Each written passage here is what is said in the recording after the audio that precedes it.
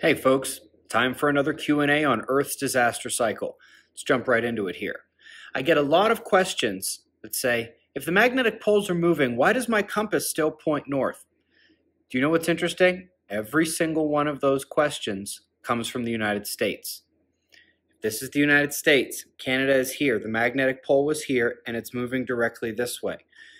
If the magnetic pole is moving directly at you or directly away from you, the direction that your compass points isn't going to change.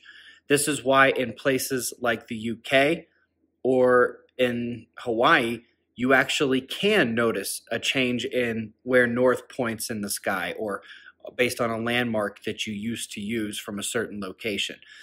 Every single one of those questions comes from the United States, and no, as long as the magnetic pole heads on that track, your compass is not going to change its direction.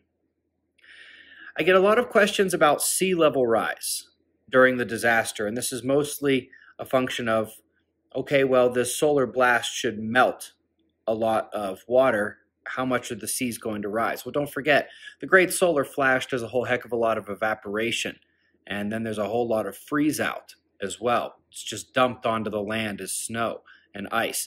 And, you know, there's some modulation of sea level change when we look back through these cycles, but honestly, it's never the kind of thing where it's hundreds of feet all at one time. Yes, as we went from the last glacial maximum up to now, things have changed hundreds of feet, but that's 24,000 years.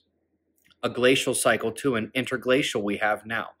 And so, no, I don't expect specific sea level rise to be a huge issue, even though, for all intents and purposes, the tsunamis that are caused by the Great Catastrophe certainly are one of the major issues. Here's something interesting. We have talked about the Great Earthquake, and during this event, yeah, the entire world is going to shake.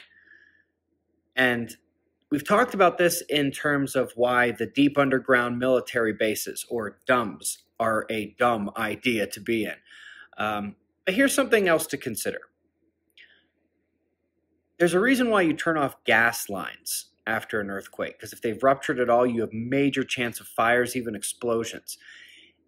In addition to every structure being at fire risk from solar induction, if it has any wiring, if it has significant metal, things like that, every structure that has gas to it is at risk of fire and or maybe even explosion after the Great Earthquake. And so that's something to keep in mind. If you happen to get through this and, you know, you are able to stay in your castle, so to speak, you're planning on bugging in rather than bugging out, maybe turn off your gas line after that major event. This one I kind of have to laugh at because I'm sure most of you guys know the answer to this. Where am I riding out the disaster? Observer Ranch, obviously. The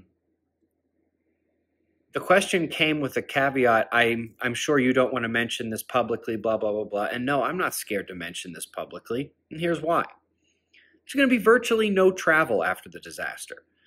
Wait, you think you're going to walk 800 miles in increased radiation and extreme weather conditions with everybody out there hungry, thirsty, dangerous? In the big event, nope, vehicles probably aren't going to work either. No mass transit's going to work. And even if they did, it's pretty well known that what things are like even trying to flee when there's like a hurricane evacuation. Imagine if there's no traffic lights working. There's going to be clogging. There's going to be accidents, not to mention that if it's after the main part of the disaster, trees are going to be blocking all the roads. There's just not going to be that much travel. So no, I'm not terribly worried about this at all. Last question we'll get to here.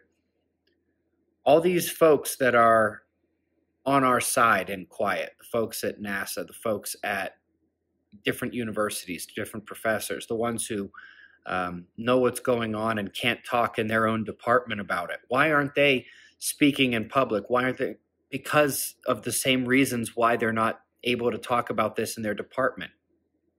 Or the same reasons why they'll never get funding to look into things like this. You know, all you have to do is take a look at the two individuals who published that paper with me now 7 years ago One got run out of Ohio State. He was the head of the statistics department. He was so bashed by this entire process that he now either denies that it ever happened, even though his name is on the paper, or he tries to speak ill of me in the entire process. The other one, the NASA scientist, Kong Papu-Yen, my other co-author on that paper, very quickly he was no longer at NASA, and he's no longer in the United States. He's back in Thailand working for the government. One thing they all tell me is they know, they can see, reading comments, things like that our community has this general idea of how dangerous it would be for them to come out publicly. They all tell me, we have no idea.